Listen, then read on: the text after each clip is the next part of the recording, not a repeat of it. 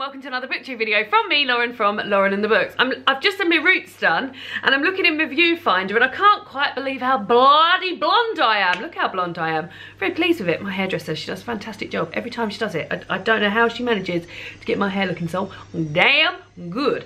Today is a lovely chat video. Lovely chat videos are where I have a lovely chat with you. If you haven't joined in for one of these, if you haven't seen one of these before, it's just a chance for me just to have a chat about things. Some things bookish, some things not bookish. Just remembered one of the things I'm going to be chatting about is candles, and I haven't collated my candles. Would you bear with me one moment? Back with the candles. So I'll talk about the candles first. So I mentioned candles in my favourites video from the month of August, and the two candles that I mentioned in particular were this pumpkin chestnut one with a wood wick wick, so that when it burns it sounds like a crackling fire. That's pumpkin chestnut, and then this pumpkin and amber woods scented candle, which is a lovely little wooden top. They're both from TK Maxx, which I have quickly discovered is the best bloody place in the world to buy candles. I've since been back. These little ones, these are £2.99. This again has got one of those wooden wicks. This is Wander Onwards Pumpkin Bourbon. David picked that. Oh god, that is good. And then this other one is also by DW Home. This is the range that they do in TK Maxx, and they're all, these big ones are £5.99 and these little ones are £2.99. Bargain. And this is a black currant pumpkin one. Oh, this is luxurious, very, very luxurious. And while I was in there, I saw that they do quite a big range of these. So like they do a lot of different like spins on pumpkin, so vanilla pumpkin, espresso pumpkin, just lots of different things with pumpkin. And look, it just looks lovely. The actual candle itself is purple. Oh, just beautiful. I'm about to put this one is in the office, so when I'm editing, this smell reminds me of editing. I like it when a smell reminds you of something. I used to have this horrible lip gloss when I was in year 8 or something. Year 8, maybe year 7 or 8, like 12 or 13, and it had a little devil, like, you know, when devils were cool, on the front of it, and it was like pink and purple swirled. I think the range was called like Secret Weapon or something. It was the thickest thing. It basically, like, you put it on, it just stayed there, and it smelled so sweet. And I remember I found it about 10 years after I'd been using it, and it just brought me straight back to class 8 centre, when I was in 8 centre, when I was in year 8, when I was 13. So yeah, anyway, that's about the candles. What else are we talking about today? So at the moment I am in the midst of filming my E is for exercise video. So I do an alphabet series where I talk about issues that are that I've experienced in or that I've got interest in.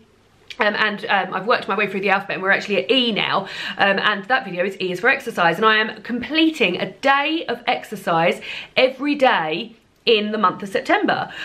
Today is day 12. Now, disclaimer, I've missed a day. I had such bad period pains this month. Now, I know I'm always moaning about period pains, and I feel like whenever I go to work and I'm like, oh, rubbing my tummy, they're like, oh God, is it that bloody time again? Or I put it on Twitter, oh, I've got period pains.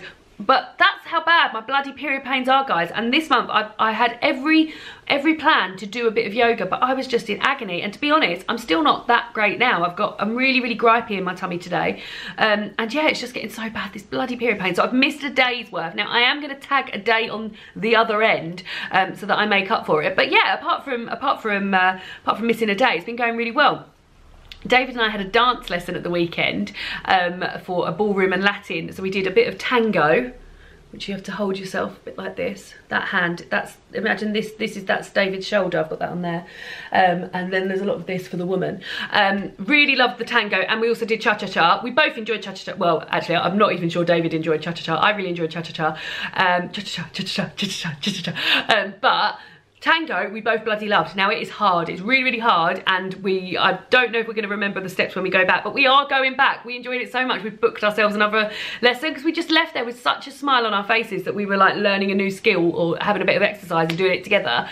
We just both loved it so much, so we're definitely going back. We're going to go back next week, and we're not going to do it weekly because we're not always going to be free every weekend, and the dance teacher isn't free every weekend, but we're going to try and slot it in as and when we can do it. And yeah, we just both bloody loved it. And it was also nice that it had been the night before. The night before had been the Strictly launch show, so I watched that, and then we went to that the next day. So yeah, that was really fun and lovely. So that's something that we're going to continue to do. But apart from that, energy, I feel like I'm sleeping much better. I'm going to continue, power through. Go on, Minnie, off you go, and see how it goes. But yeah, I'm very pleased with my progress so far. I'm really proud of myself for doing that much. This is the most I've ever exercised in my life ever. So imagine I've got to do double this and a bit more. Wow.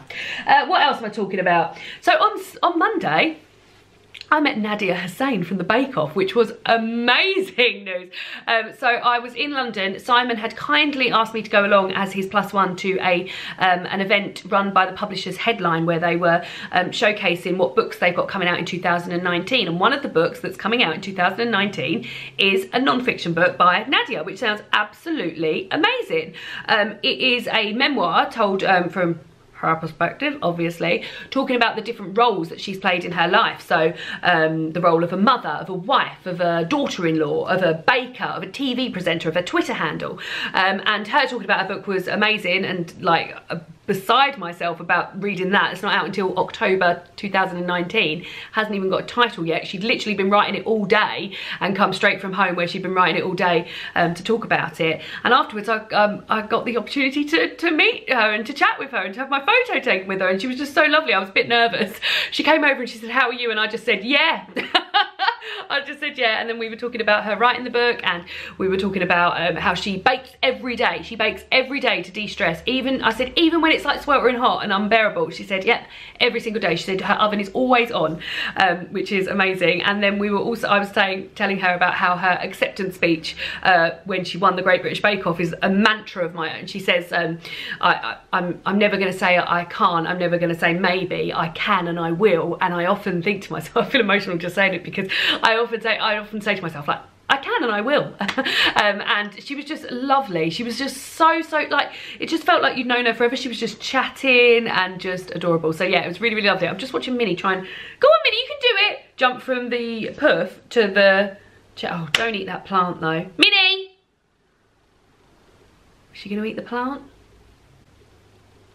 She's actually getting in the plant, hold on. You haven't said hello in ages, have you? Well, good. You're a good girl. She's been very, very cute. Oh, nasty paw.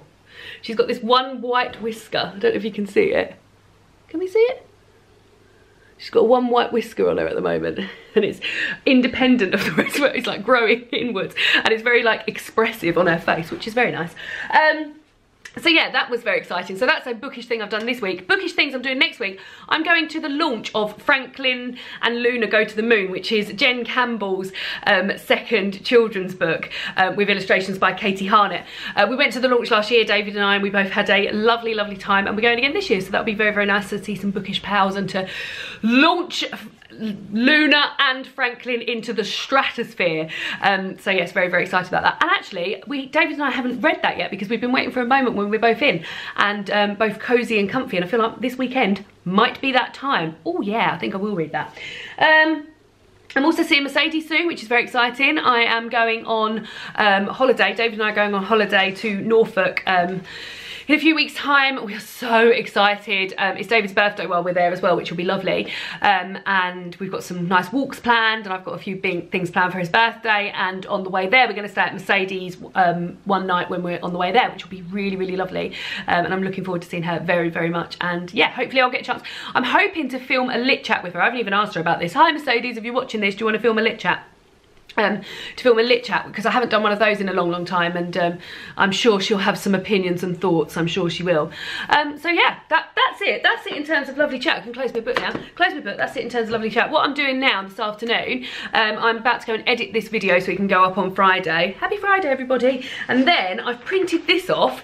It's an autumn bucket list with lots of sections of things to do in autumn. And I'm going to go and fill this out, and then I'm going to film a video about it, which will hopefully be up on Sunday. Yeah, I think this will be up on Sunday, talking through the things that David and I, well, mainly me, are going to be doing in autumn, which I'm very, very excited about. I've got these, I've signed up to the blog A Beautiful Mess, which is a very well-known blog. I'm sure if you are, particularly if you're American, you will know about that. But yeah, so I'm looking forward to filling that in and thinking of some autumnal things that I want to do. So that is it from me today. I hope you're all well, and as I said, and I'll see you all again soon for another BookTube video. Goodbye!